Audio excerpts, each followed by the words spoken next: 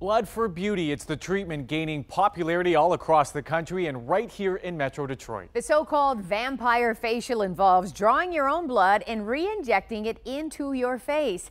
And it's all the fad among celebrities, some of the biggest names in entertainment even having it done. But now that treatment is under the microscope. Just this week, 2 people were reportedly infected with HIV after getting the procedure done at a spa in New Mexico. Tonight, 7 Action News reporter Amira David is showing how the treatment is supposed to work and what you need to know before you have it done.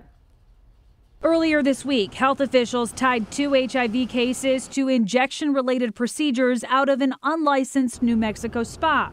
Procedures thought to be related to the Hollywood facial gaining popularity across the country. Maybe you've seen it on social media. The treatment, often referred to as the vampire or blood facial, put on the map by celebrities like Kim Kardashian. I know during it looks a little scary, but that all just gets wiped away. Christy Jones isn't afraid in the least. She's at an above-board medical practice called Zuliani Facial Aesthetics, getting that blood facial, also known as microneedling with PRP. PRP supporters say when done regularly, it does wonders for acne scarring, fine lines, and wrinkles.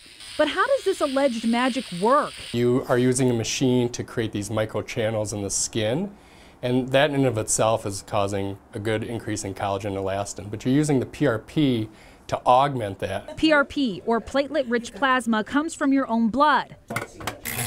Spun in a centrifuge and separated until you get the best concentration of platelets. After the numbing cream goes on, a pen uses fine needles to create hundreds of tiny invisible puncture wounds, and that surface injury is what stimulates skin cells to regenerate. You're stimulating collagen and elastin. We're tricking your skin into creating more. On a scale of 1 to 10, Christy says the pain is at about a 2 or 3, but says the results are worth the discomfort and the roughly $600 per treatment. When you put your makeup on, everything's so much smoother. I love that I'm using my own blood, my own plasma. Those looking for a natural approach to skincare like it as an alternative to injectables or fillers like Botox. It actually is very safe. It's nothing foreign. It's you. And Dr. Zuliani says its use is now expanding with a new trend, using PRP injections to stimulate hair growth. But as the procedure popularizes, so do concerns about safety practices, which is why Dr. Sean Jayakar says you've got to be choosy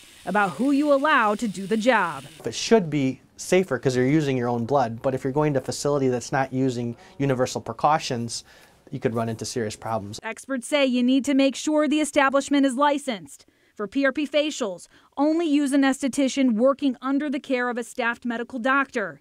For PRP hair growth, the procedure should only be performed by a doctor. And beware of coupons with ultra-low prices that promise a certain outcome. And it can't be overestimated how important it is to do your research beforehand. If a deal sounds like it's too good to be true, it most definitely is. I'm Amira David, 7 Action News. Yeah, most important thing there, make sure you do your research before you do something like that. Always, always.